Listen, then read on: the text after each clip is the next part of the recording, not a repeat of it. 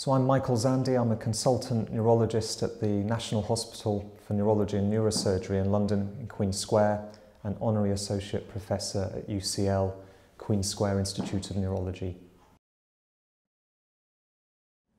NMDA receptor encephalitis is the most common form of autoimmune encephalitis. It's an illness that can affect children to the very elderly and is characterized by antibodies that bind to the N-methyl D-aspartate receptor. So the illness is caused by antibodies that bind to the NMDA receptor in the brain. The cause of that can be like many other autoimmune illnesses like lupus or thyroid disease, where perhaps genetically susceptible people who may have been exposed to certain viruses can then develop this condition. Some people have the illness triggered by a tumour within their body, most commonly an ovarian teratoma, though overall that's quite rare. And others, particularly children, can have the illness triggered by a viral infection even in the brain, for example the herpes encephalitis. Rarely we're now seeing new drugs that are being used for cancer or even in multiple sclerosis that can trigger this as an immune response. The interesting nature of NMDA receptor encephalitis is that it doesn't respect the textbooks, and patients can present to psychiatrists first, or to neurologists, or in the emergency department. So there can be a range of symptoms reflecting how the antibody is causing different problems within different parts of the brain. So often initially there may be a headache and fever, but quite soon there can be symptoms of disorientation and oftentimes symptoms that are really hard to distinguish from other mental health disorders, for example first episode psychosis. So patients and their family can recognize disorganized thinking, maybe hallucinations, hearing voices, paranoid thoughts. Now, these symptoms can get worse over a few days or weeks, and in some people then there can be the onset of seizures, which may often be the first time it's clear that there's some form of encephalitis or inflammation in the brain. Other patients can, after their seizures, develop unusual movements and be on the intensive care unit for a very long period of time while the diagnosis is reached, and even during treatment.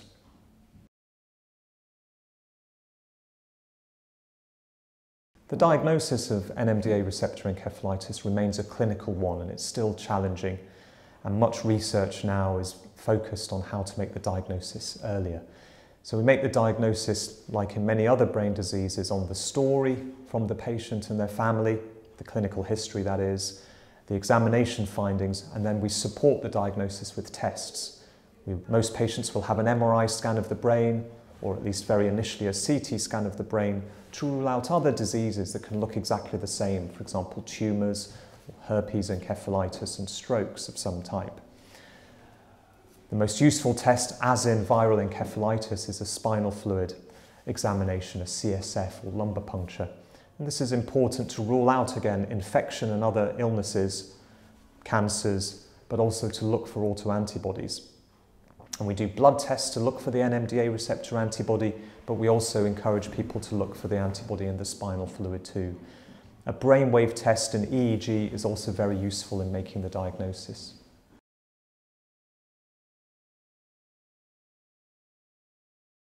Once making the diagnosis, the focus is on supporting the patient through whatever illness they're going through, and at the same time giving disease-specific treatments to treat the encephalitis.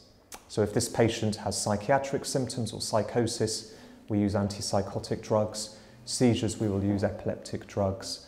And if the person needs intensive care support, then that's very important. Often while the diagnosis is being made, we may have a patient who's quite ill and needs to have intensive nursing and constant monitoring in hospital.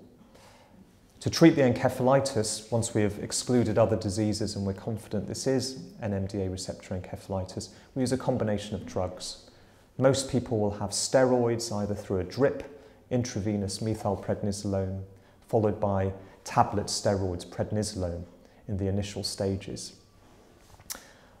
This is usually not enough, and either a dialysis type procedure to try to wash out the harmful antibodies, and this is plasma exchange, is used, and that can take a few days or on a ward.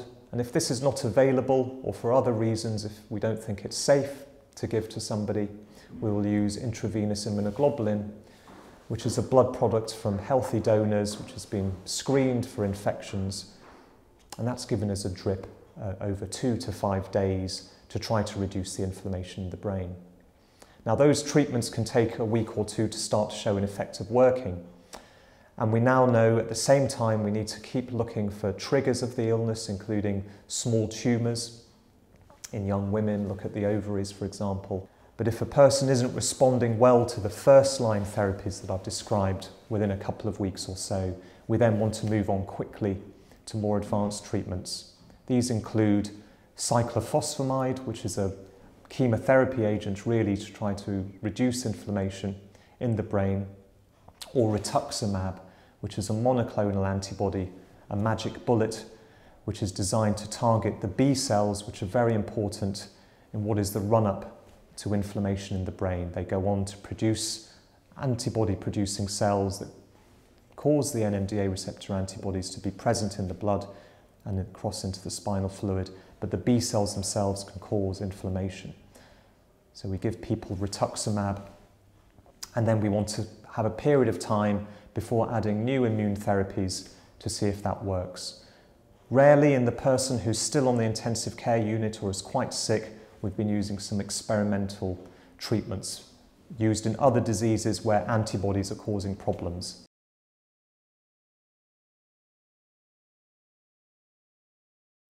So the outcomes of NMDA receptor encephalitis are quite variable, but generally we feel they're better than they used to be. It's a serious illness, so particularly the person in the intensive care unit for a long period of time or even early on can die from the illness still. And then a group of patients will have significant memory problems and mood problems that can last quite a long time. But a proportion of people can return back to work or to their studies as if nothing had happened. And in many ways it's a better type of encephalitis to have than herpes encephalitis, because there is, in most cases, no permanent damage or destruction to the brain. Although we are doing research to try to see what kind of damage is being done that a conventional MRI scan, for example, can't pick up. Patients are left with epilepsy. They may have still psychiatric type symptoms, paranoid thoughts, and they can often have thinking problems that can last a long time, and also the complications that may have arisen from their stay, for example, in a long intensive care unit where infections or thrombosis due to treatments or just being immobile for a prolonged period of time, despite the best possible care and attempts to prevent these complications, can still occur. An individual who's had this form of encephalitis then has to deal with the stigma associated with any form of brain illness, and this is still an under-recognised illness, so most people haven't heard of it. And they also have to deal, in some patients, with epilepsy, with all of the stigma and uncertainty and concern that living with epilepsy can have. And then just trying to get back to work and trying to get back to normal function can take a very long time. So this is an illness that can have a significant financial impact and an impact on families.